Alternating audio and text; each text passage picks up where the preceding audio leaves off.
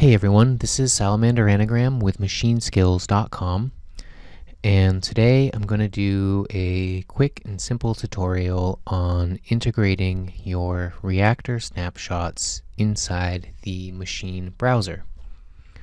If you like this tutorial, please subscribe to our YouTube channel. We have a ton of Reaktor tutorials up already. We're just getting started with Machine, but we're going to be releasing 1 or 2 Machine tutorials at least a week, I think, so stay tuned for that. Alright, so let's get started. So what we're going to do today is take advantage of Machine's new integration with Reaktor to add our Reaktor snapshots to the Machine browser. So to do this, we're going to need an example tutorial to work with. So I'm just going to load up a copy of a prototype of a synth I've been working on for a while. Alright, so now we need to turn on our side pane. And inside the side pane, you can load the snapshots bar. And that'll bring up the snapshots for this Reaktor instrument or ensemble that you have selected. And there's a little drop-down menu here where we can select the Show Meta Info option. And when you have Show Meta Info selected, this little tab appears on the right hand side of the snapshot browser, which you can access by right clicking. And as you can see, right now we're in play mode and we're unable to edit any of the snapshot data, so make sure you turn play mode on. It's right up here at the top of the screen. Okay, so now we can start editing metadata. So let's say we have a sound we want to add to the Machine browser. We can simply right-click here in the type and choose Instrument, since it's an instrument. If it was an audio effect, we could choose Effect. If it was both an audio effect and an instrument, we can choose both.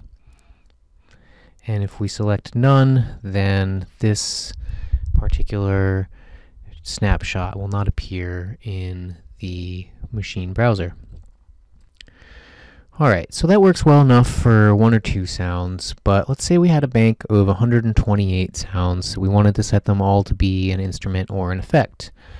Fortunately, the snapshot banks themselves have metadata, and when we set the snapshot bank, it sets every snapshot in that bank to whatever we've chosen. So this is a much easier way to set all of our snapshots to be instruments at once.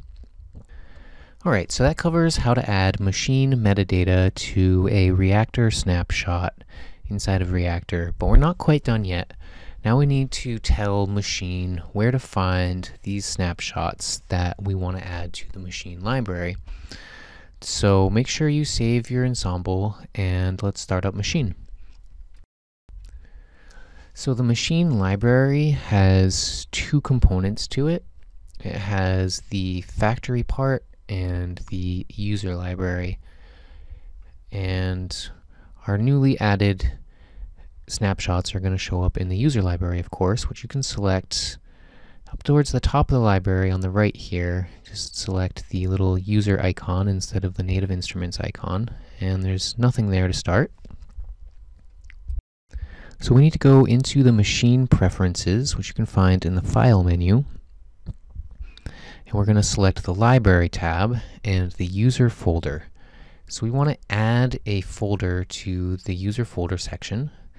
And on Microsoft, this is going to be in the Documents folder, inside Native Instruments folder, inside the Reaktor folder.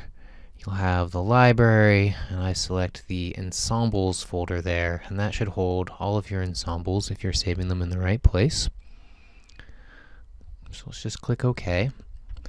And if you want to do this without reopening Machine, you should hit Rescan when you're done adding your user folders, and you see all of these instruments that we just added will show up.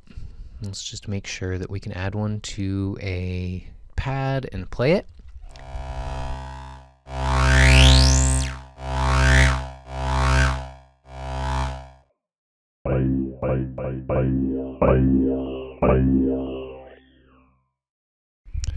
Okay, so that's how to add all of your sounds from Reaktor into the Maschine browser. I hope you guys have a good week, and check out machineskills.com for more tutorials like this.